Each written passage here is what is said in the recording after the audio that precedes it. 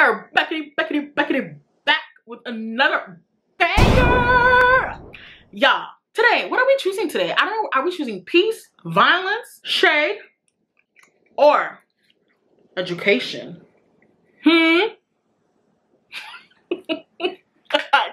Guys, I'm hilarious.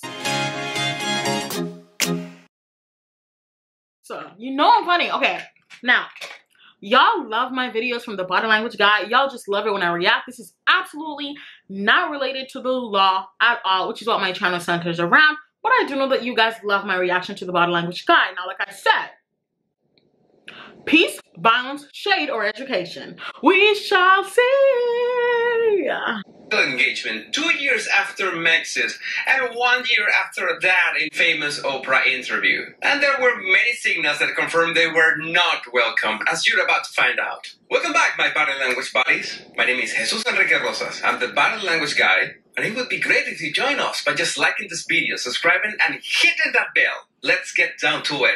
It so happens that today was the Thanksgiving service for Her Majesty's reign at St. Paul's Cathedral, and the Harkos were expected to show up. And I'm sure they would not miss this opportunity for anything in the world, especially because they still need all the clout they can muster to remain relevant and current. Now, I want to... Oh my God. The bias. Jesus, you know I love you, but you're being biased right now. He is being biased. He is being biased.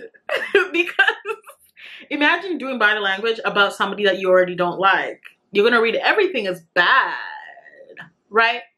But are they looking for clout? I don't know. Y'all, I don't like Meghan. So, but I'm gonna try not to be biased, okay? Put back our shade on. That walk of shame. Harry, I want to understand, how do you completely undermine your relationship with your own family, supporting the lies of your wife, making sure people around the world has the... Except we do not know whether those are lies, right? Do we know? No, we don't. We don't. I don't know. Y'all on the internet like to act like you know everybody's life. You don't. There's no way of knowing that. I don't like Meghan, y'all. Y'all know. I just told y'all. But we can't say that they're lies because we do not know that. Yeah, that the royal family members are somehow racist, and then expect to come here, claiming that this is your home, and attending this Thanksgiving... Okay, but...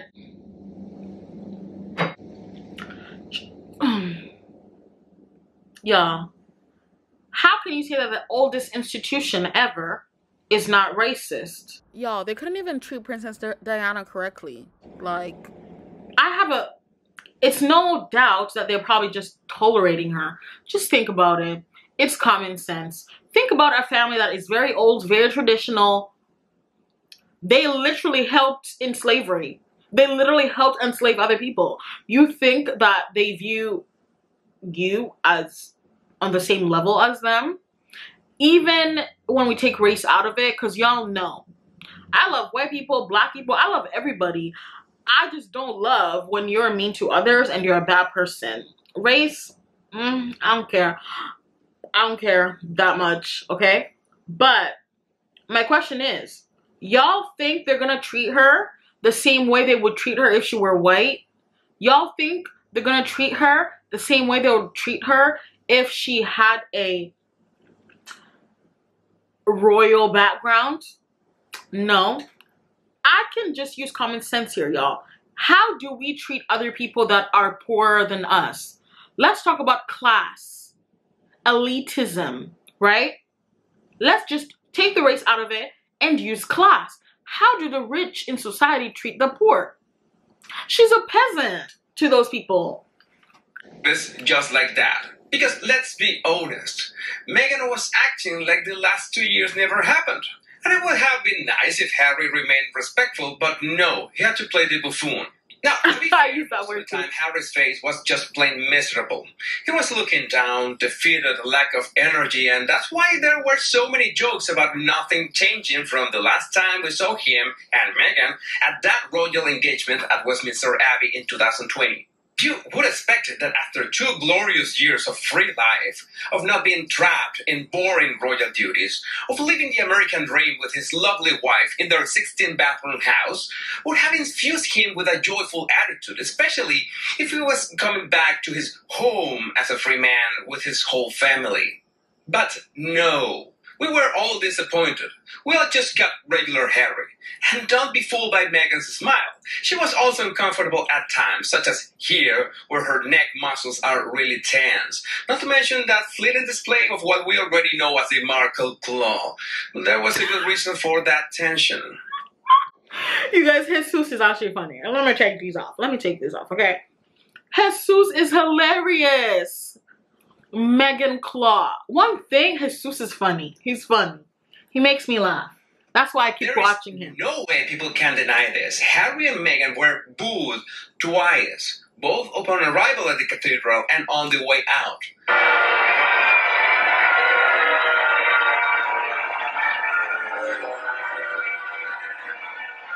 It was something almost expected, and no amount of bells, and I mean a lot of bells, could hide the fact that they are not that welcome anymore in the UK.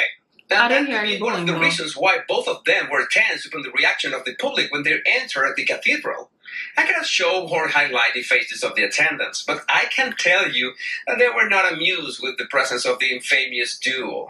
But at the same time, one has to acknowledge the fact that there were people cheering for the Harkles. I have no use denying that, and I'm sure that cheering was especially for Meghan. She must have rabid fans everywhere. There's no doubt about it. I mean, if even Amber Heard has fans, then anything is possible.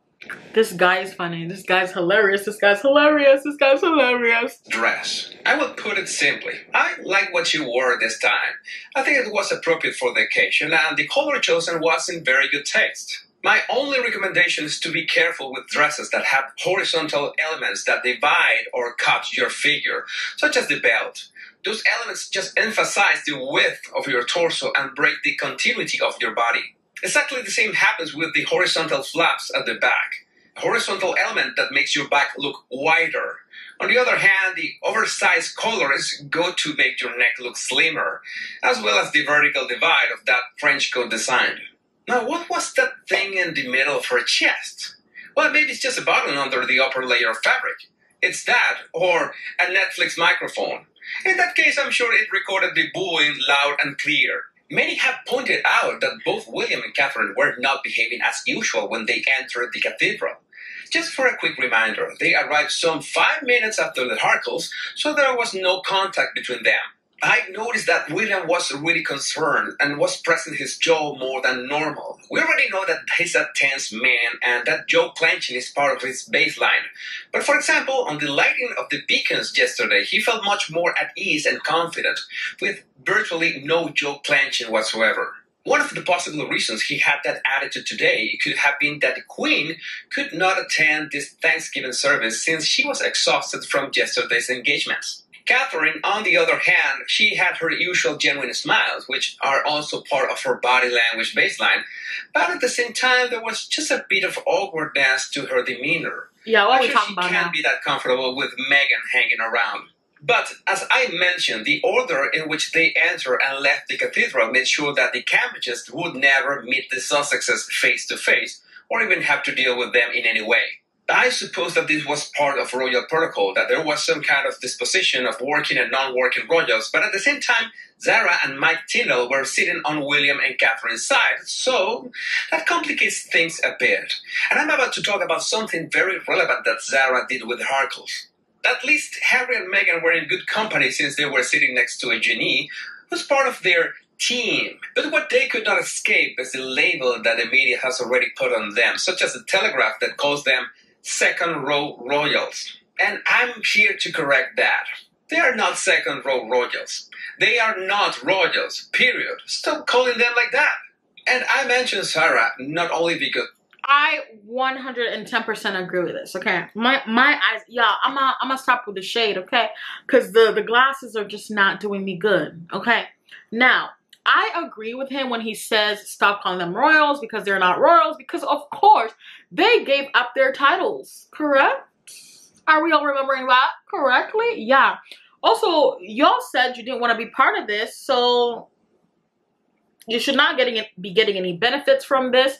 I don't think you should not be called royals. You should not be any kind of special because you let those titles go, right?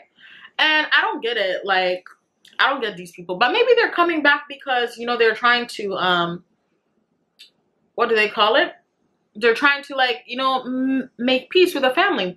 Another aspect of this that I want to talk about is the fact that what if Meghan and Harry were not lying? What if they were actually treated badly? Like, you were not there. You did not live there. Like, we don't know these people again, right? So, I don't know.